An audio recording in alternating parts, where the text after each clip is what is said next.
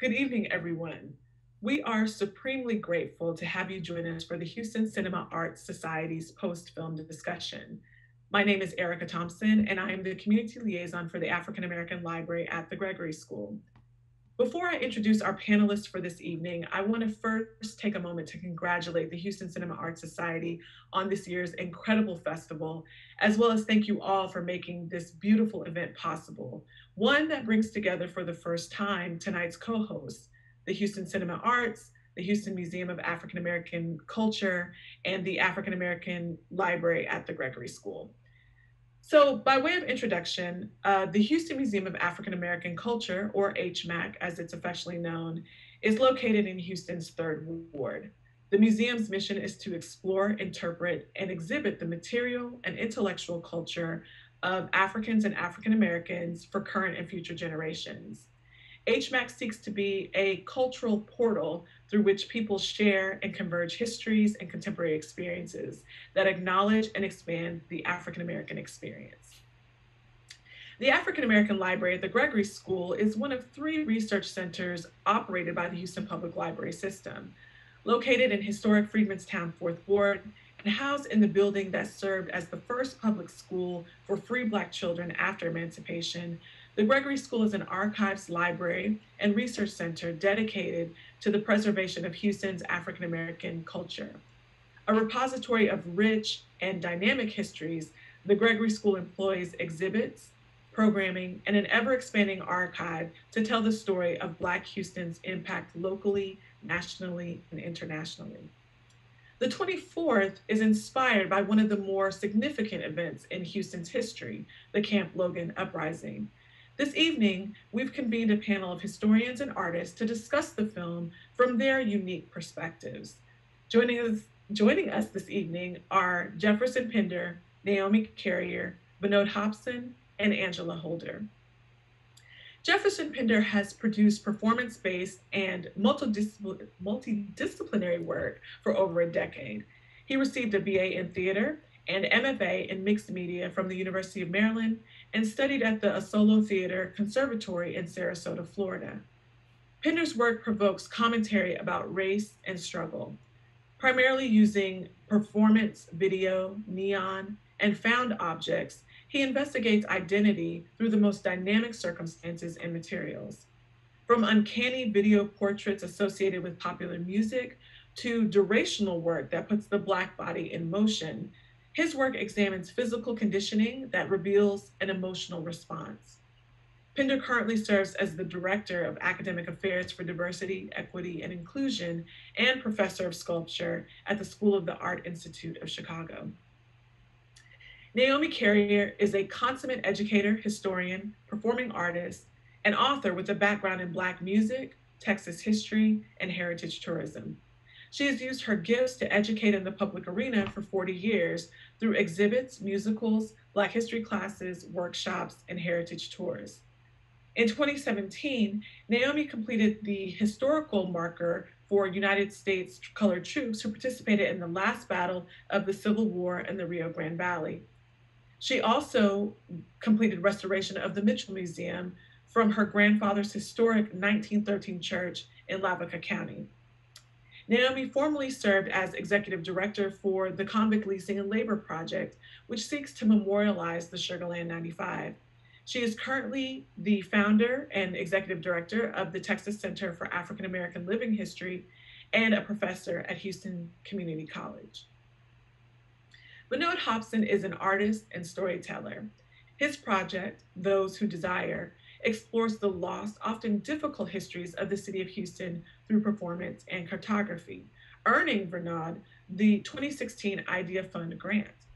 His walking tours subvert a commercial tourist platform, the History Tour, by presenting alternative narratives that take a contemporary and critical look at canonized stories. The histories are primarily centered in and around BIPOC communities and have a resonance today, often reflecting modern concerns that dominate contemporary news cycles.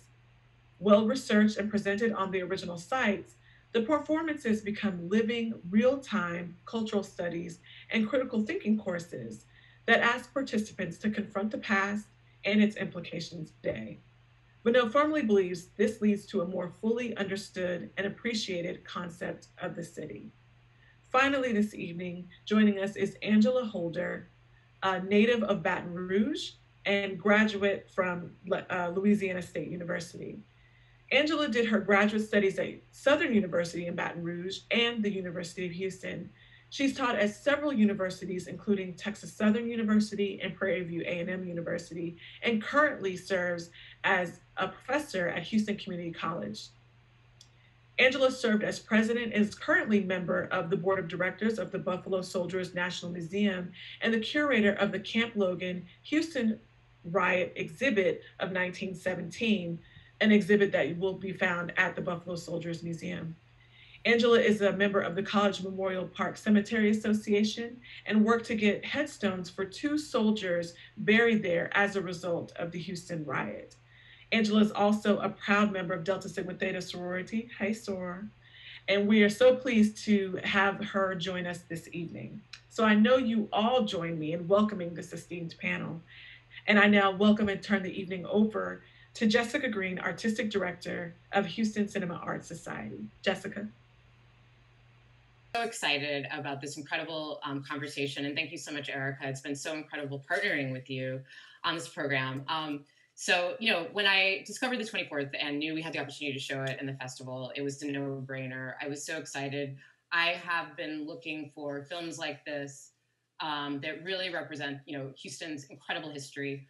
We have, as Erica shared, the most incredible panel with us to discuss this history, to discuss how this history is represented in this film, right? And really get into the difference between the reality of this history and its representation, the 24th, and just chop it up and learn. I'm so excited to sit back and learn from these folks who know this history, have studied it, have immersed themselves in it, are just so literate and experts in it. So it's such an incredible joy to be doing this. I just want to also say, this film is incredible. It's directed by the writer of BlacKkKlansman. It's and also the writer of Da 5 Bloods, and also the Confederate States of America, which is a very imaginative film in which the Confederacy wins the Civil War, and here we are. So I definitely recommend that. Check it out if you haven't seen it already. Pretty interesting film. So my job also is to introduce the incredible Bun B, Houston Cinema Arts Society board member, and I guess like unofficial mayor king of Houston, I don't know. And just also, founding member of UGK, and currently doing incredible music, and also a professor, teacher at Rice University, teaching hip hop and religion. You're also in for a treat with Bun B moderating. He is a moderator par excellence, and it's all about memory and history and Black culture and Black love and Black grace and Black beauty and all of it. So without further ado, Bun B, please take it away. Thank you once again, Jessica, for propping me up, as they say. I am so happy to have you as our director of the Houston Cinema Arts Society. Once again, you have curated an amazing festival with films that not only entertain, but also provoke thought and conversations like we're about to have today. I want to thank the Gregory School and HMAC for being a part of this as well. I look forward to working with the Gregory School in the future, as we talked about, Erica.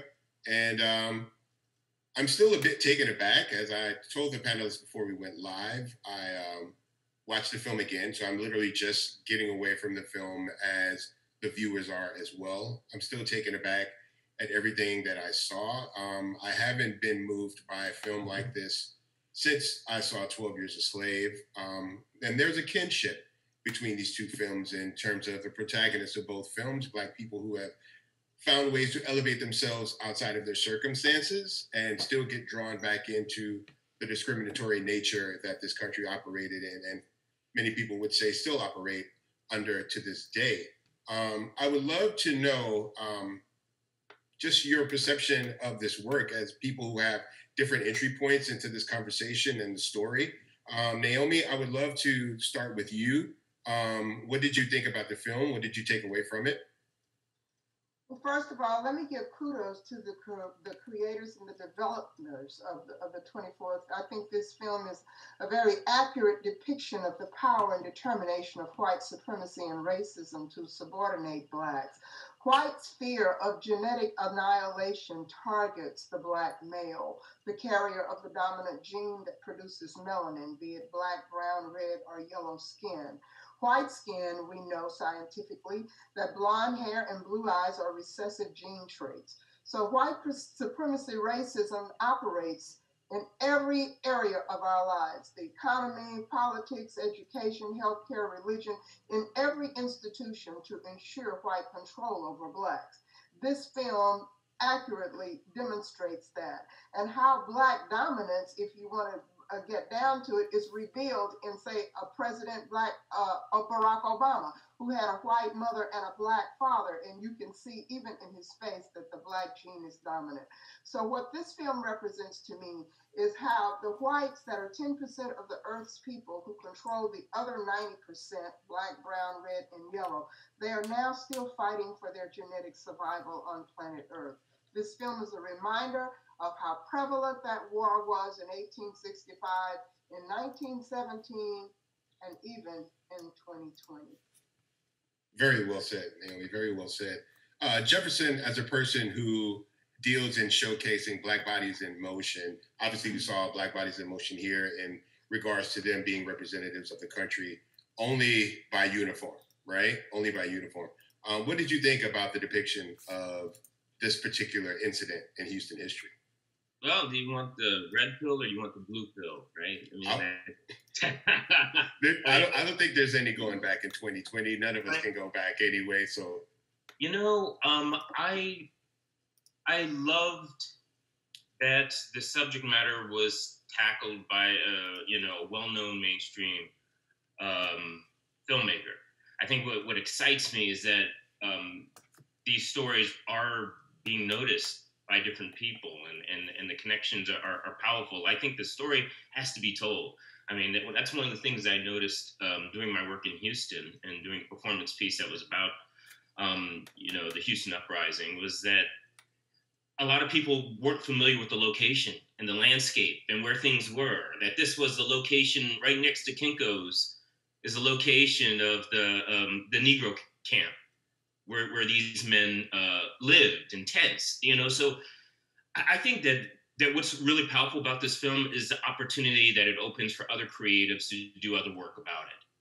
I mean, I think that's what excites me the most. I mean, I want young students from Houston to be doing work about, the landscape and the people who lived there before them, and the sacrifices that the individuals made, so that we could have a particular kind of luxury in the city. And so, I mean, I'm hoping that more creative work is going to come of it, because I think that there's a lot of nuance to this story, and I think it's almost impossible to capture in an hour and 45 minutes.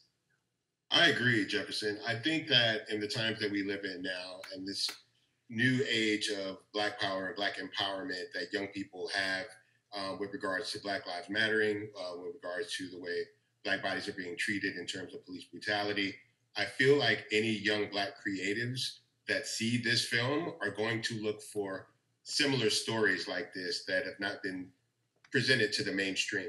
And I agree with you in terms of these stories being told by the people that they affect, right? Black stories being presented by Black people. And obviously we've had situations where white people have tried to tell Black stories and they just don't resonate the same.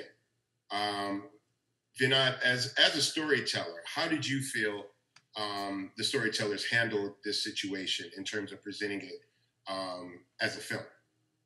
I think they handled it, as Naomi said, it's really accurate. I think that if you know the history and you watch it, you recognize things. And while they took liberties with certain things, they, changed the name. The main character is kind of an amalgamation of sorts. I mean, as an artistic decision, I understand that, but I think it was eerily accurate. You were talking, B, about the kind of trauma of watching the film. If I really wanted to pick it apart, there was some things that I would say, were not as brutal as it was. The story is actually worse than as depicted in the film.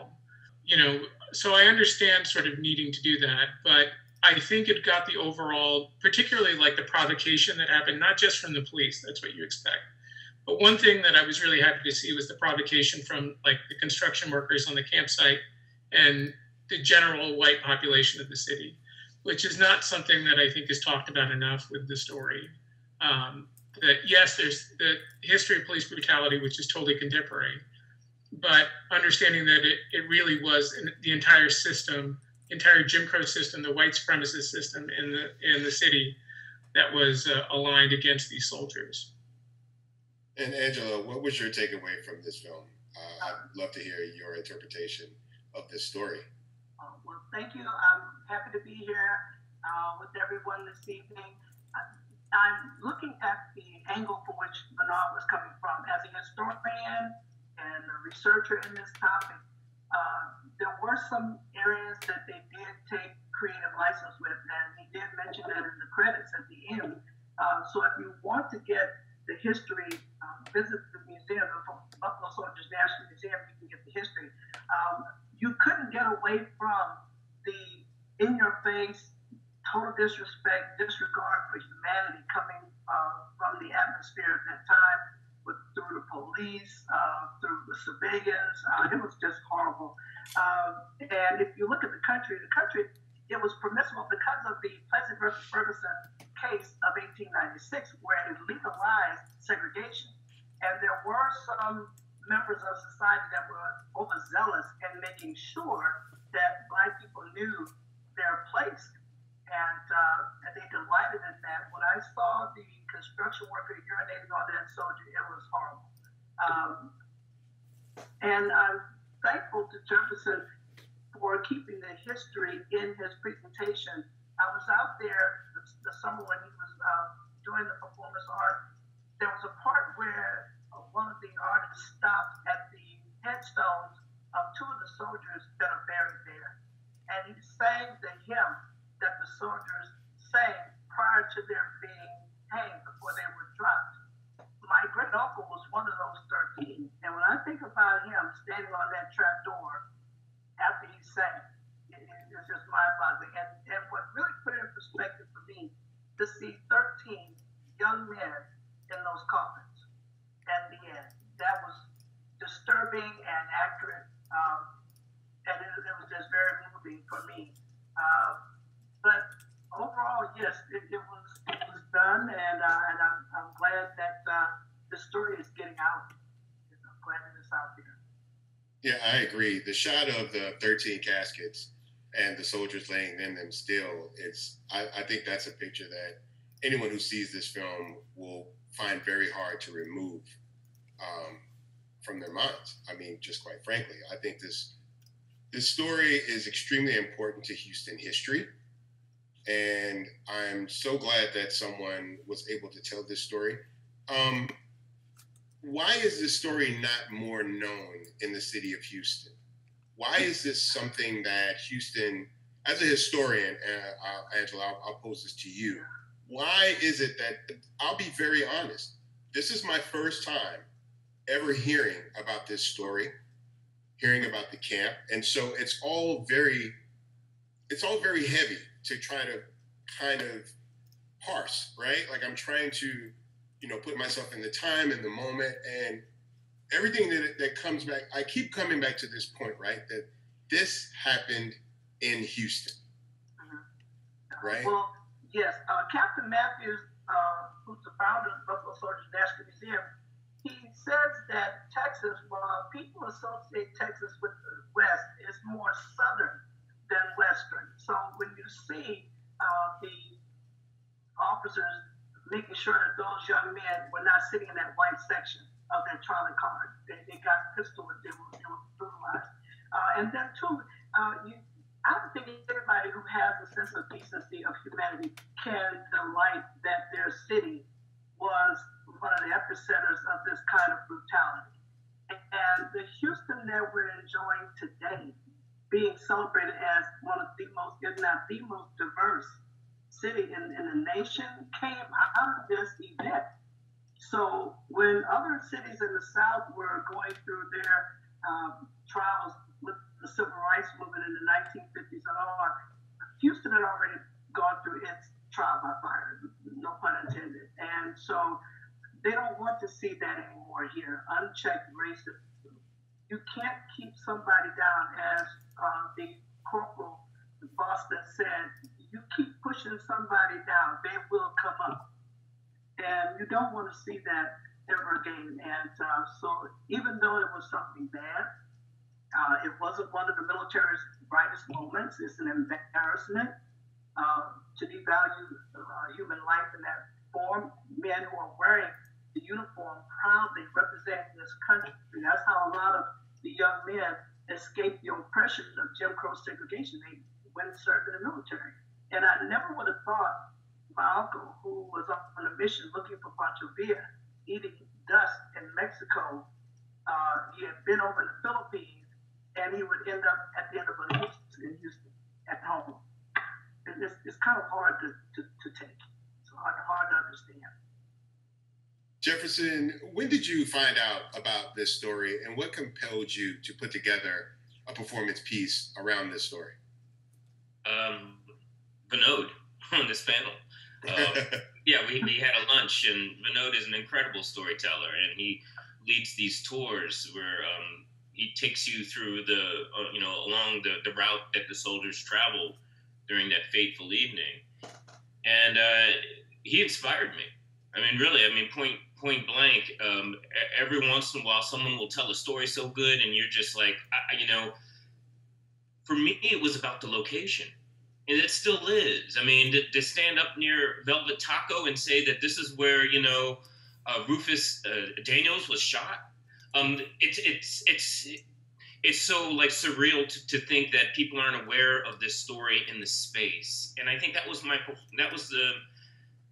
anchor of the performance piece, was to go to the College Park Cemetery, just like the soldiers of the 24th did, and have a moment where they realize what they've done and trying to figure out how to move forward, which, I think there's something about that that's reminiscent of Native Son, that there's like this moment in which you take action into your own hands, and then you have to realize that there's a consequence to that. And these men and these locations really came to terms with their humanity as far as like being a soldier, and what they were, were taught and trained how to do, and how that went awry, and that very fateful evening. But also all the courage and momentous heroics that happened within it. And that's what I really missed from this film, was the layering of language.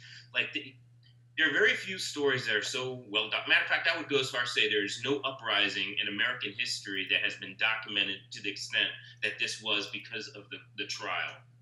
And so when you read that, that court ledger, it blows, those stories blow you away. And somehow there's no way to really be able to get at it the way I feel like, because it requires a certain kind of sensitivity and intimacy with the individuals and the conversations that happen that are so well documented. And so Vinod is the person that got me into it. And I'm so glad, because I think this is probably one of the most powerful stories I've ever read. And when I read A Night of Violence by Robert Haynes, that I know Vinod pointed me in that direction. I mean, this was written in 1977, so the story has been out there, but I think it's systematic. You ask, why don't you know about this? Why, as a Houstonian, why didn't you know about the story? I don't think it's a coincidence. I think it's been systematically removed from history books. It hasn't been talked about.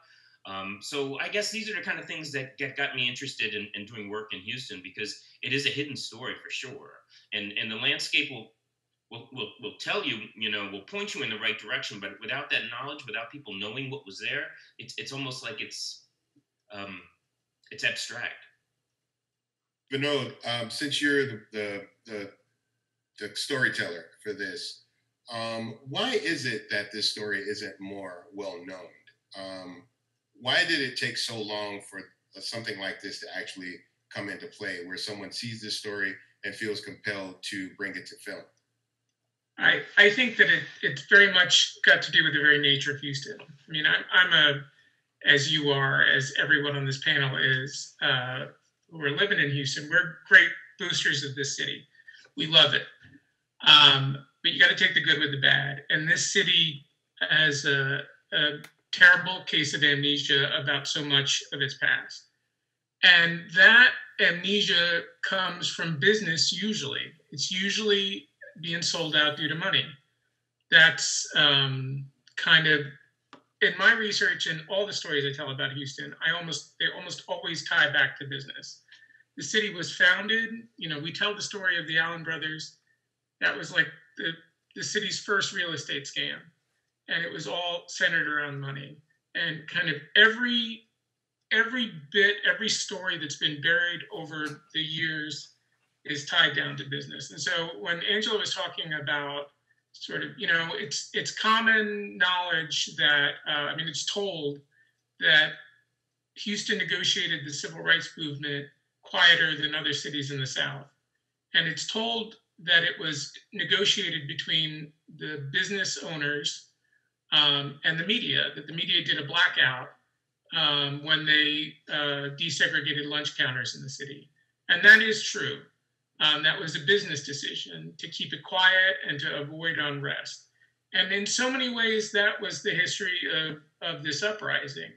It was a business decision. It was a business compromise between civic leaders to allow the Black soldiers in the city to begin with.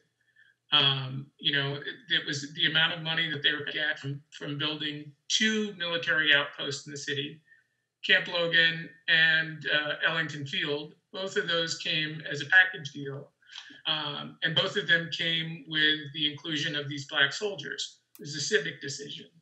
And then the idea to bury it after the uprising, again, was all a business decision. Civic leaders and business leaders who decided to suppress the story. Naomi, seeing that there was a concerted effort to conceal this story and kind of hide it in Houston's coffers, so to speak, looking at where we are now in America as a country, how does this impact the conversation that we're having now in terms of police brutality against Black people, but then also the way that rioting has been framed as something that's specifically a Black thing, right? Right, in terms of, we look at the protests, specifically around George Floyd and Breonna Taylor, and there was definitely rioting there, but it seems to me that it's being presented that, let me say this, I don't think that any instance where Black people have rioted in this country has come without a level of oppression against the people that are committing these acts. Do you see the parallel between the Houston riots of 1917 and, the Houston riot, and what we see today in terms of people fighting against oppression and police brutality in this country? Absolutely. It is the same thing. And there is a national agenda to cover up or to distort the historical memory of African Americans. The history of Houston and how it has been covered up is similar, very much so, to the history of Texas.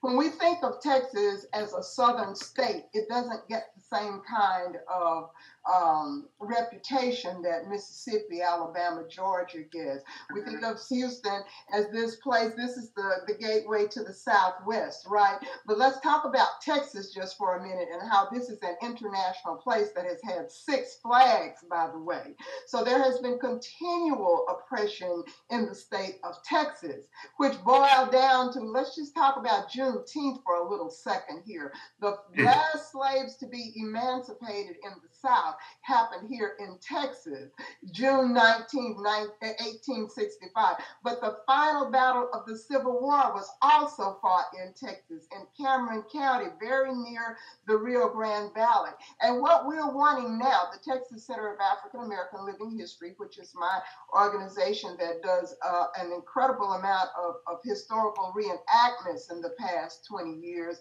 we want to declare the Rio Grande River an international border, because there are stories of African Americans who even migrated on the Underground Railroad from Southeast Texas into Mexico. We have stories of our conquest, people who ran away from slavery into Mexico. There's a whole bunch of stories over on the other side of the border, even Mexicans who helped Africans escape slavery in Texas.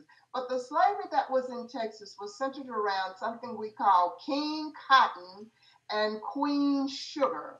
Those two crops were very profitable to the governments of Texas before the Civil War and after the Civil War. It was the Sugar Bowl in Brazoria, Fort Bend, of Matagorda, and Wharton County that got the state government and treasury back up on its feet through a process of convict leasing.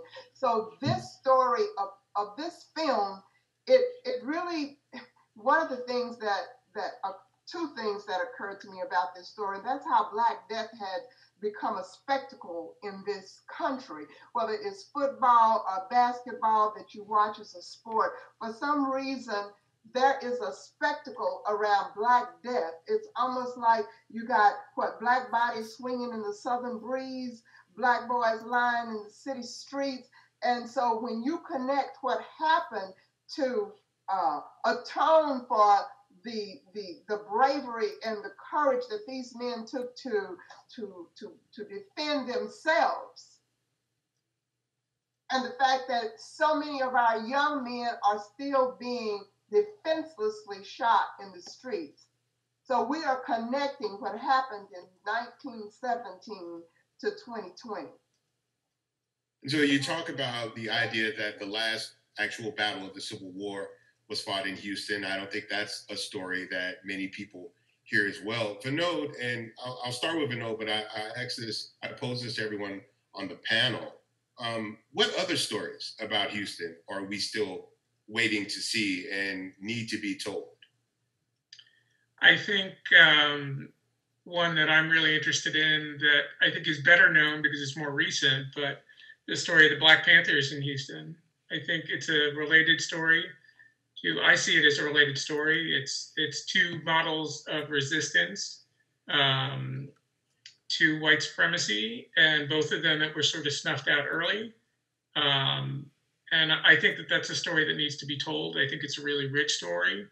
There's still plenty of people around who were alive, but there's an urgency to it that I think that someone needs to tell that story.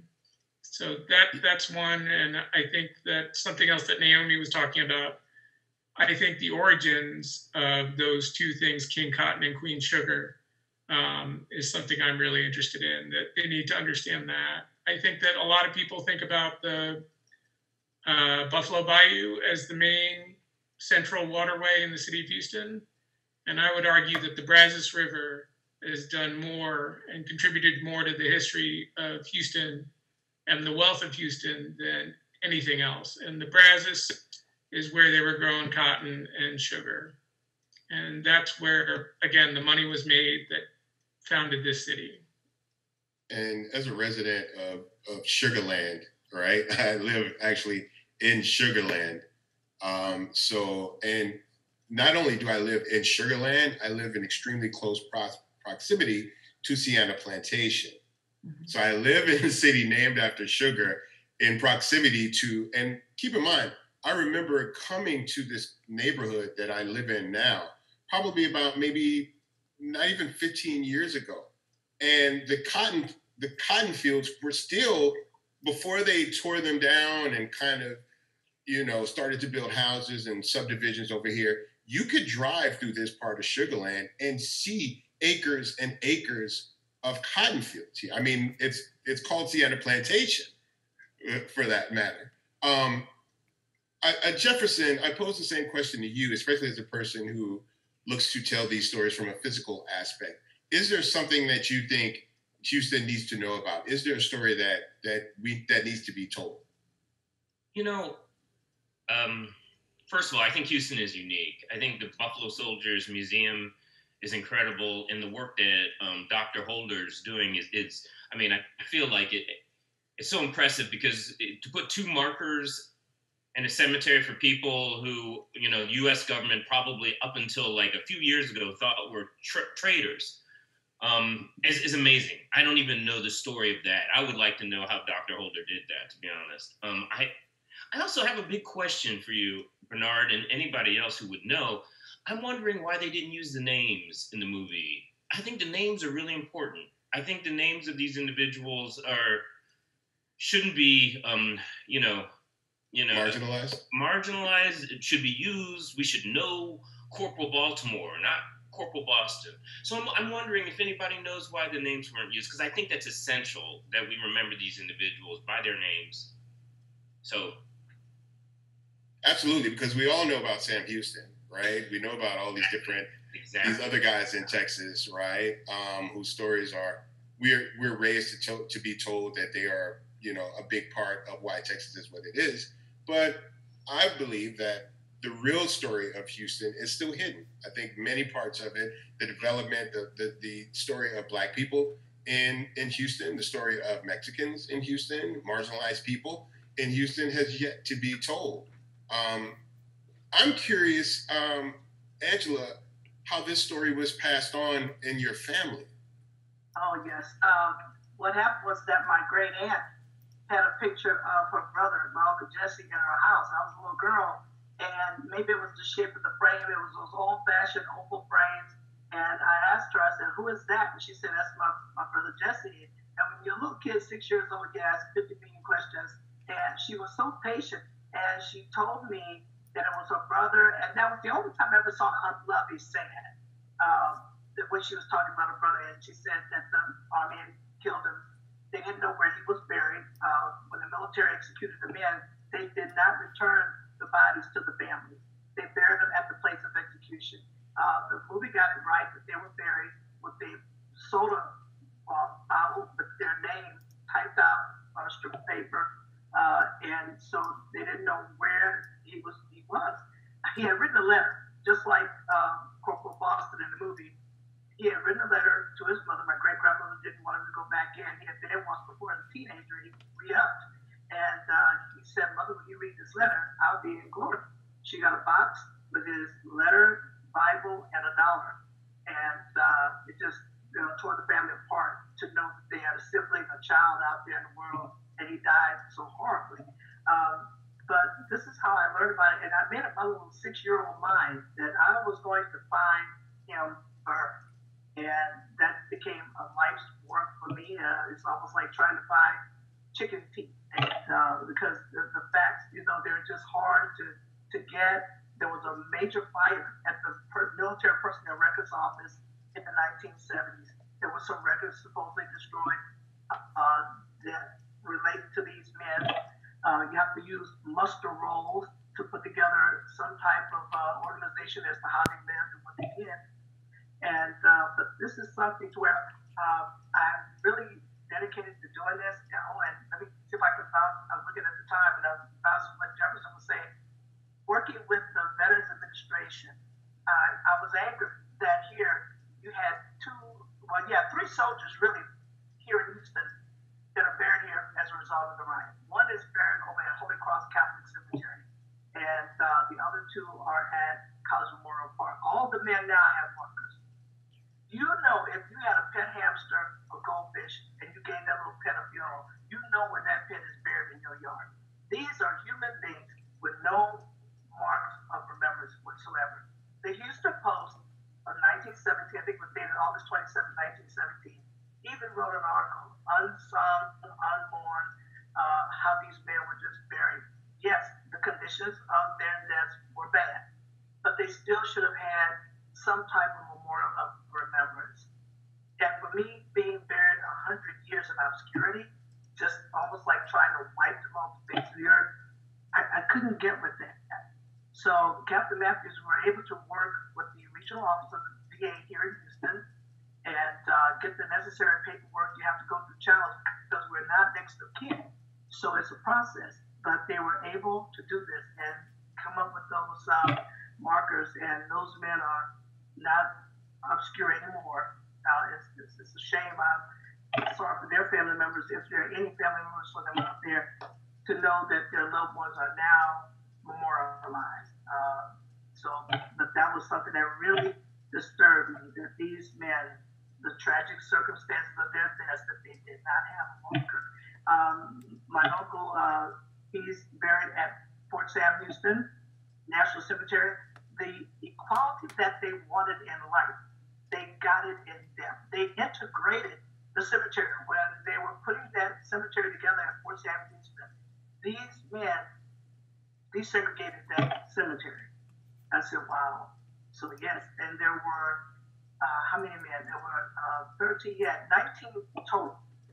Out of the 17 are at Fort Sam. Two other family members, two families got their loved ones' remains. But they did have a marker. The fourth soldier who died as a result of the riot, he's buried at San Antonio National Cemetery. He was the only one of the four who died that night or a couple of days later from wounds that had a marker. The other three here in Houston are 100 years, no marker.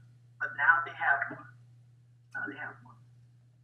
Amazing. Naomi, doubling back on the question that Jefferson posed, when you hear Angela talk about how traumatic it was for her family to know that this happened, for them to try to, find this family member that they had lost, and just the idea of Black identity, how much of a disservice do you think renaming some of these characters in this film does to the integrity of the film? I mean, it's very entertaining, it's very polarizing, but again, these are real stories about real people, and we all understand that there has to be some level of dramatic license when it comes to creating films like this. But in terms of the identity and getting to the actual people who were affected by this, do you feel like this does a bit of disservice to not necessarily the film, because the film has its own level of poignancy, and the film drives home the point of what happened at the camp, but the idea that we don't know the real names of some of these characters? Let me just say that the name of the park where this is supposedly happened in the vicinity of is called Memorial Park. And let me just say that it is absolutely vital for their names to be memorialized. And I will connect this to my work with the Convict Leasing and Labor Project in the memorialization of the 94 the 95 Sugarland 95, whose DNA still has not been done. So there were 94 men. One of those persons was a woman. The youngest of those persons was believed to have been 14. The oldest was believed to have been 70. Now, why are we still covering up this story? Why did we not get invited to a memorialization ceremony? What happened in this situation? During the time that I was working with the Sugarland 95, the meetings, the hearings, the legislative hearings, everything that happened, nothing happened to memorialize the Sugarland 95. And I happened to have connected psychologically with some of those people. I wrote 25 stories to memorialize 25 of those individuals and their families. Because I gave them names. That's the creative license we take as a playwright or as a theater person. I gave them names, but to say who was Elijah, who was Leadbelly, who was a real person who was at the hellhole on the Brazos River. The only way we're going to be able to correct our historical memory is to do something that Ida B. Wells said, and that is to shine the light of truth on it. And as for Texas, and here's the story that you really don't know, is that the Brazos Colorado River Valley was a slave empire. Before the Civil War, there were as many as 55 slaves along Oyster Creek and the Brazos River that had become your buildings with pillars, your brick quarters.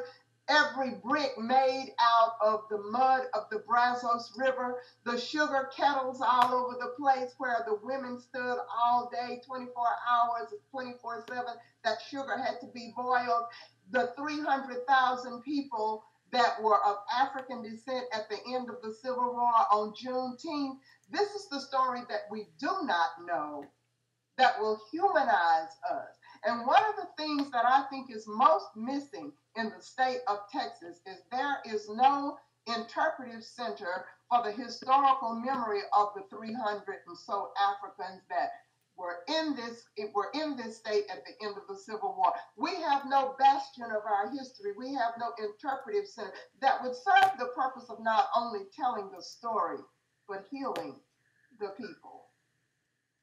Wonderfully said.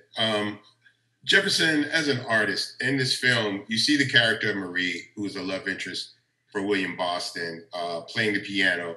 And when William starts to tell her stories about seeing different musicians play live in New York, she's totally taken aback at this.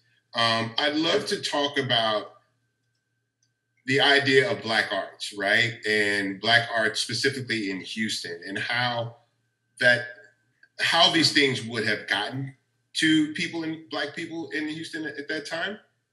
And was this a bit of an opening for the idea of a Black art scene in Houston to start evolving?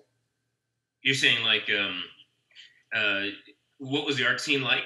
I'm trying to. What was the question? Well, the question is, when you see her so enamored, right? Like, yeah.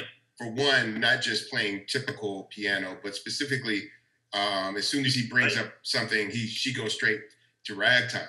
Right. Is this a representation of the Black art scene at that time in Houston, and I guess nationally as well? Like, is this a way of Black people telling their stories across this country through music and embracing Black culture through music and art? Yeah, no, it's really great that you bring this up, because I think that people, and I think it was a gem of a moment in the film, because on one hand, you understand that the way the arts is communicated is very different now, than maybe a song or like, the name of an artist, and the way they portrayed that, in the film in 1917. To be honest, I am not an expert in Houston music and the Houston scene, but I can tell you from the art scene that we like to believe that this cultural heritage, just came out of nowhere, and people aren't thinking about the lineage. And I thought that was a great moment in the scene where you're kind of making a connection between almost like popular music and an individual who is a fan, but you don't know how she heard the songs, and maybe she may have read the sheet music and she happened to play it as well as UB Blake. So I just think that there were just really beautiful moments. And that one was I guess the one that comes to mind when you think of how do you again reflect a moment of the arts in a movie that's all about a horrific moment of violence in U.S. history. So I think it was a nice spot. But to be honest, I don't know about the scene. The 1917 music scene or the Houston music scene for that matter. Yeah. I'll defer to our resident historians here. Naomi, you seem to have an entry point into this conversation. Well, that was one of my favorite scenes, not only because I'm a pianist, but because she was playing Scott Joplin, and Scott Joplin was born in East Texas. He was the ragtime king. In fact, his Maple Leaf Rag sold over 1 million copies in 1899. So that music is native to Texas, ragtime. It's also kind of Texas Louisianan, because Scott Joplin is from East Texas. Right. So there's obviously that connection. Beautiful. Yeah. And one of my favorite lines was that he told her if he moved her to New York that he would never separate a woman from her piano. I could relate to that. No, this movie has so many touching moments and that still resonate with me. Vinod, in terms of the presentation of this material, right, and the idea of telling this story in modern time, where does this story fit within the overall story of Houston? Oh, I mean, I think. Let me say with Black Houston. Let's start there. Right. I mean, I think it's the story is it because it wasn't so well known. I think it's replayed itself again and again through history. I mean, that's why I brought up the People's Party too, the Black Panthers in the city. It was a similar thing. I mean, I think that there's again and again and again this idea of resistance to oppression has come up. It's risen up in Houston and then been sort of pushed down again and again and again. I keep thinking about, one of the things about Camp Logan that struck me is like what a turning point this could have been. This was a sign of like Black fortitude that had never been seen in the city before. Much less in any part of the South.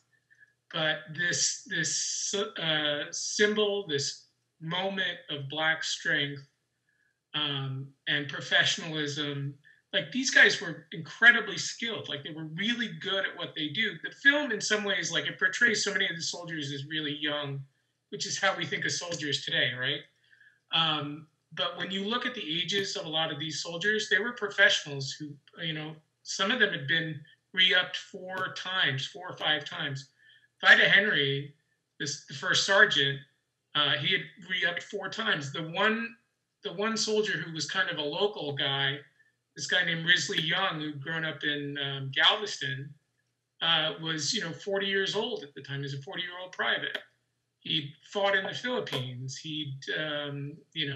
These guys were like battle hardened. They were professional soldiers. They were good at what they did. And they brought a level of professionalism to what they did, not just the calculus behind the uprising, but the way that they executed it showed a real discipline to it. And that is something that struck me about this, that these people were really good at what they were doing. They were showing off their skill and their professionalism. And there was a lot of thinking about it, which is why I resist the term riot. I think you brought it up earlier. I think riot is not the right term for this. It's a pejorative term to begin with. This was an uprising. It was a mutiny, maybe you want to call it that. But this really was in response. This was a defensive action in response to provocation. And I think the other elements, whether it's the TSU riot that you're talking about or the Black Panthers, were again in direct response to provocation by white supremacists in the city. So that's the resonance of the event. And I agree in terms of the use of the term riot, which I draw on that from the way it's presented. But I think to call that a riot is wrong, and I also think the way that they try to categorize these protests and rallies in America by calling them rioters, I think it carries that same connotation. Naomi, and I'm just going to be very honest and open here, a lot of times when Black stories are told through film, there's always this idea of the white savior in the movie, right? That kind of comes in and saves the Black people from all of their discrimination and the violence perpetrated on them. I feel as if in this story, there was a concerted effort to reject that by Boston. How important is it, do you think, in telling these stories, these Black stories, that it's important to show that Black people, time and time again, were not in a position to wait for white people to save them? Well, thank you very much. One of the things that we have consistently and very much today are fighting to do, and that is to control our narrative. We have to tell our stories from our point of view. I can't tell your story, Bun. I haven't had your experience. You haven't had my experience, but there has been a concerted effort to every time we get ready to revise history, as Blacks learn more about themselves, whites try to stay one step ahead and say, okay, I can tell it, I can tell it. It's even going on now with the Sugarland 95 story. Who's gonna control the narrative of that story? And so it continues to happen. But I'm very much against the fact that we don't understand Texas because we don't know the history. The Civil War was not over at Juneteenth. 3 years later, half of the counties in Texas were headed by the Ku Klux Klan. And this went on for almost another 100 years. Then we come down to the time when the news media and the businessmen deliberately black out what's going on in North Carolina or with the Little Rock Nine. I knew nothing about that in the 60s. But we have to tell the stories of Carl Hampton. We have to tell the stories of the 24th. We cannot have our students to grow up thinking that Black people did not have courage, that they laid down and took slavery, and that it's okay for us to continue calling our ancestors slaves when they were enslaved. We have to put the responsibility for enslavement where it belongs. We have to put the responsibility for oppression where it belongs. And it's just like a steam cooker. You keep boiling it and keep boiling it, and it is going to blow up. And that's where we are now, in this war between white supremacy and 90% of colored people on this earth. And hopefully, we will be able to watch films like this together so that we can see the inhumanity, in injustice, so that we can realize that if we can be more peaceful, if we can be more tolerant of each other, this earth may be able to better serve its people with its resources. We need healing. Thank you. Thank you so much for that. I'm going to pose one last question. And this is for anyone in the panel that wants to take it, because they're letting me know we kind of wrap up pretty soon, because I'm sure we could talk about this conversation more and more. This film by itself at any given time would have a certain level of adamancy, and it would resonate on a certain level. I'd love to hear your opinion on the idea that this film is being presented to the public in this moment. Is that just a coincidence, or do you think that this is kind of how this was supposed to play out? Because I feel as if this film would not get, and I do believe this film deserves a ton of attention. I think, again, I said it before, I think everyone needs to see this film. But I feel like right now, in this moment in time that we live in, it's even more necessary that everyone see this film and understand the dynamic of Black people in terms of their service to this country, in terms of the way that they have been treated by the police in this country, but also how their stories have not fully been toned and fleshed out in this world, basically. I'd love to know if anyone on the panel has any thoughts about this story being told now and how it resonates, particularly within the Black community, in terms of what we're dealing with and the parallels between then and now. I mean, we're right past the 100-year mark, and Black people in America are still dealing on a certain level with the treatment that people 100, 200, maybe up to 400 years ago were being treated. I think it's worse now for the mere fact that the courts went against the Black community in 1896, Pleasant versus Ferguson, and legalized the separation of people along a color line. And to have this overturned in the 1950s, Brown versus Board of Education in Topeka, Kansas in 1954, and it progressed into the 1960s. You have the 1964 Civil Rights Act. So to have that oppression, that legalized oppression removed, even though you had the terrorist actions with the Ku Klux Klan and all, but to say now this is not acceptable, to have had a taste of what life can be without that oppression, and to go now to try to go back to that this is worse. To have this film to be shown now, it could be used, put things in a historical context, but to have had that time, the first Black president, and then you want somebody to just try to yank to go back. No, but this film does have to be, it does have to be shown. It really does have to be shown. But I really am concerned. It really makes me sad. I tell my students, I'm so sorry that you all are going through this right now, where people are in your face calling you the N-word. People just, when we saw the gentleman bird watching in New York, this is before the death of Mr. Floyd, how he was being accused falsely, and the police could have killed him on a lie. This is the way it was 100 so years ago. But to see this perpetuated now, this institutionalized type of treatment, it's got to stop. But I pride my students who are in this time that when they see something wrong, they organize. This is good, because we saw that mass outpouring with Mr. Floyd's death. And we have to maintain control of the narrative. The rioting is not caused by the protesters. It's outside influence that want to distract from the message.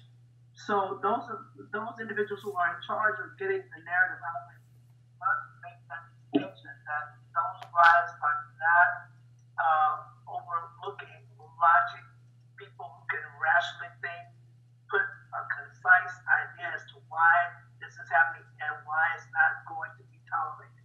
But to put the destruction of property in its proper place, to stay on message. Have to stay on message. I'd like to say that I just worked with the Rotary Park the Rotary Club of Herman Park to create an African American Studies curriculum, which has been passed by the Texas State Board of Education for high school students. It is imperative, it is a crisis that we teach our students about African American history and culture. Without them having the knowledge to define racism, to know what white supremacy is and how it operates as a system, then they do not have the tools to combat that. Isaiah says that the people perish for a lack of vision. We are going to have to help our students to come together with the information, the truths, and the technology to learn their history so that we can have a vision and so that we can work toward more reconciliation and healing for our children who are traumatized because of the police brutality that's going on in our country today. Absolutely. Vinod or Jefferson, do you guys have anything you want to say? Because they're letting me know we have to wind this down right now, unfortunately. Real quick, I think this is an incredible moment. You know, we have people who have never been interested in this kind of thing who are now, like, for the first time being woke. So I think it's great that people are learning now. And as you know, what Naomi was saying, I completely agree with. This is for us. We really need to know this for our own sake. But I think it's great that other people are interested now too. Vinod? I will say I'm not a Black person, and I have thought about what my role is, and I think that there is a role for a faithful ally to do what we can to elevate Black voices and tell their stories. And as far as my stories go, I'm telling stories of Black people and other people of color.